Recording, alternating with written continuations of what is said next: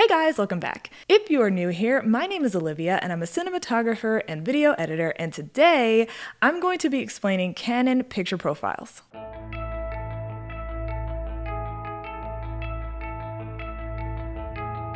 If you've been using Canon DSLRs or mirrorless cameras, you may have noticed a setting called picture style and wanted to know what that meant or what you could use them for. So I decided to make this video to explain that. So picture styles are presets that allow you to adjust various characteristics of your image as it relates to the colors. I did a video a while ago about white balance, which explained the importance of setting your white balance properly so that your colors are represented true to your scene in your image.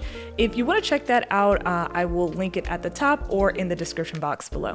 When it comes to the color of your image, whether it's photo or video, there are baseline things that you want to do and make sure are correct, and then there are things that you stack on top of that baseline or that foundation to achieve the look that you want. So things like white balance, exposure, and focus form the baseline of your image. And things like picture profiles or LUTs build on top of that to add more contrast or a creative style. And you can add even more in the editing process, but that's for another video. So when you look at the settings of your Canon camera, you will see a few options: standard, portrait, landscape, fine detail, neutral, faithful, and monochrome.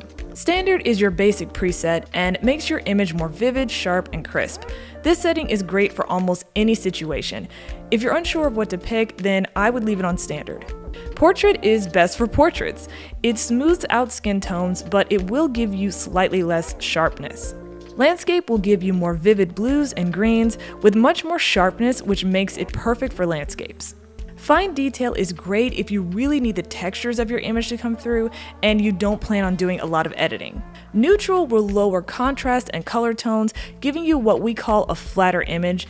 This setting is intended for people who want to do a lot more editing. You can fine-tune your colors in the editing process better using this setting. Faithful is similar to neutral, but it adjusts the colors to reflect a color temperature of 5200. If you want to know more about color temperatures, then I recommend you watch my video on white balancing. Monochrome is for black and white images. Now, another thing I should mention is that within each preset, you can go in and fine-tune them even more by adjusting specific values. You'll see at the top here a few letters and symbols. These stand for strength, fineness, threshold for sharpness, contrast, saturation, and color tone. If you like a particular preset but you want to adjust some of these finer details, you can click on a preset and go into the settings of that specific preset and adjust everything accordingly. In my opinion, the only thing you may want to adjust here are things like your sharpness and contrast, because you may want to have more control of that in the editing process, especially if you're going to use things like LUTs, which are basically color presets but in the editing world. So I hope this video helped you understand color profiles better, and hopefully you can use them on your next shoot. Thanks so much for watching this video. If you found it helpful, please give it a thumbs up.